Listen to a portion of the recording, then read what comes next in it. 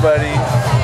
My name is Kofi, and I'm here in beautiful Salvador, Bahia, on one of the many beaches here, having the time of my life.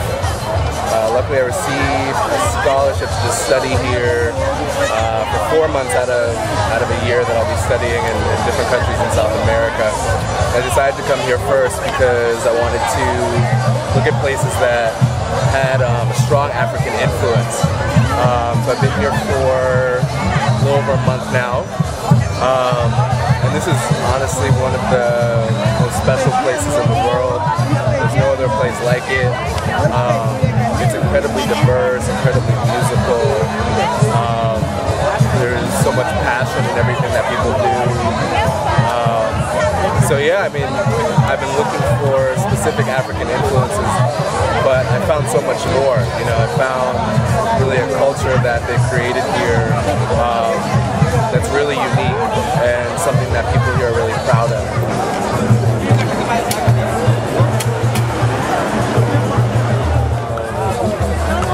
So yeah, Salvador is a really unique place in that, you know, it has its own Black history, which I think is really special. While I've been here, you know, I've been really kind of trying to focus on the music that's coming out of the liberation struggles that they've had here, or kind of consciousness movements that they've had here. You have groups like Iliae,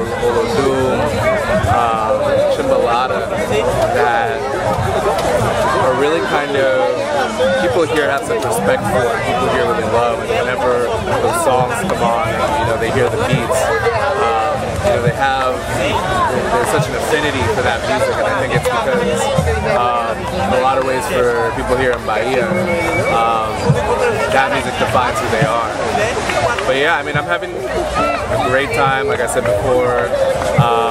And I think what's so special about here is that there really is music everywhere.